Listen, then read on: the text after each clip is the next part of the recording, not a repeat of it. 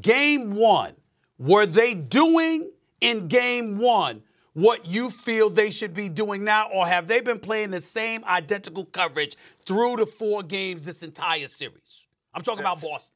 Same coverage. They really have made no adjustments. Right. Like I said, they blitzed 3 times in pick and roll. Steph Curry has ran 74 direct picks as the ball handler in pick and roll. They blitzed 3 of those. So 3 of those. So and by the way, they targeted Al Horford. Al Horford has the lion's share of those guarding the screen of those 74. He's 41 of those have been with Al Horford involved in the screen and roll. So how do you explain the 30-point swing that took place in game one when Golden State was up 15 and then they ended up being down 15 from the midway to the third quarter to the fourth quarter? What happened in that particular moment?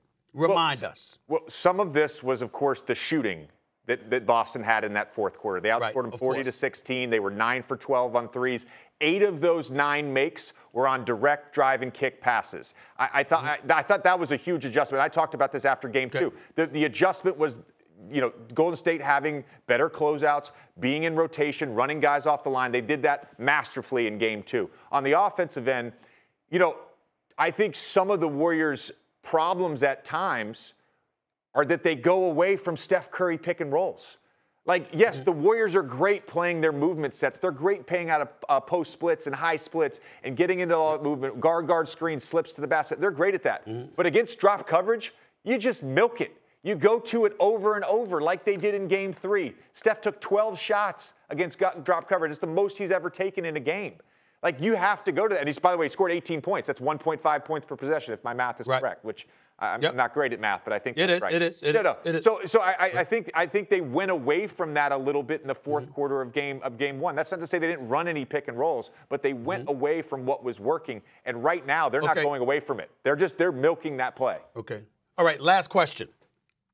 What you talked about, how Udoka came out and said, we ain't changing our coverage. We're going to continue to do what we've been doing, particularly in drop coverage against Steph Curry. We're going to play our game.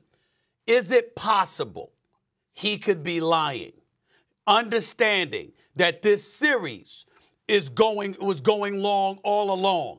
And why show them until it's time? In terms of what? Because we've got the versatility. If we're the Boston Celtics, we've got the versatility. We can man up. We could go zone. We could do a lot of things against you. We don't have to be in drop coverage. We can make sure we make the necessary adjustments. Is it possible that Udoka's just saying that because he understood all along this series is probably going 6 or 7 games, and we don't want to show our hand until it's absolutely necessary? And then once we throw the monkey wrench into the game plan, they're going to be stuck because they've been reliant on this Steph Curry all along, that once we blitz him, once we sit up there and throw a monkey wrench into their game plan, all of a sudden it's going to be too late for them to make the necessary adjustments. Is that possible? Because I look at this right now as a chess match that's going to end up going down between Udoka and Kerr. That's going to be just as significant as the players on the court right now. And let's give Steve Kerr props because he made the moves that he had to make in terms of putting Draymond on the bench, going small, what have you. We saw what he did in order to win game 4. I'm just wondering, is Udoka going to pull something out of his hat? What do you make of that? Again, I absolutely think it's possible that he starts to mix things up as we go forward and we play these last 2 or 3 games of the series. It's absolutely possible. The point I want to make to that question, and I played with some really good offensive players, and even as an okay offensive player myself, when you give smart offensive players and smart offensive teams the same coverage over and over on any play, it doesn't, not just high pick and rolls, the same coverage over and over, they are going to take advantage of that. Within a series, you have to be willing to mix things up at times. And I'm not saying they blitz him for 48 minutes on every single pick and roll, or they switch every single post split, but you have to mix it up.